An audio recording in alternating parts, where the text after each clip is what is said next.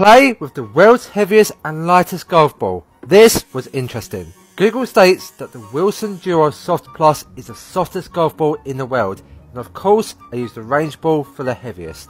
And once you apply some bonding glue and some plastic welding clips, we have a hybrid golf ball. Can I beat my dad who is playing normal?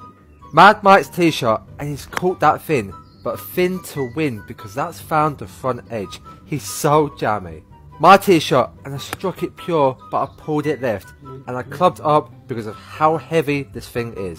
My second shot, and it's like pitching a rock.